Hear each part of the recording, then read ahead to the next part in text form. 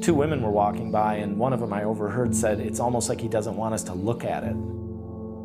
Something happens, and maybe it is the process itself that tends to create a wall a bit between the viewer and the image. There's something that happens. Maybe it's the materiality of the graphite.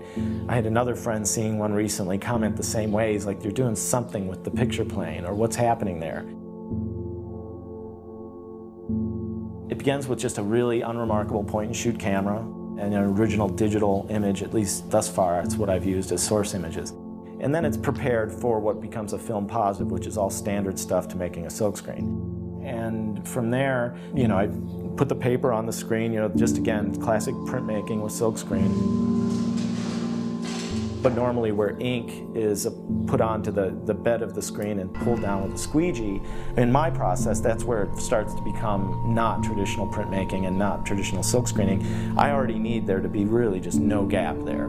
So that's what you see, all the concrete blocks. And because when I was first doing it, if anything was uneven, I didn't know what was going to happen when I lifted up the screen.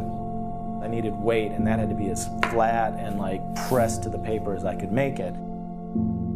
From there, I have pantyhose, actually. They actually are perfect because the graphite goes into the pantyhose and it holds it just enough but allows it to break through there.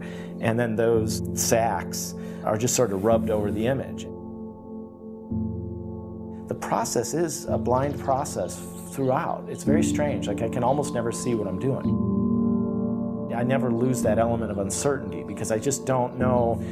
I think I'm working here or there, but it's always, when it finally comes up, I'm not sure what happened or quite why or what was missed, or there's too many variables.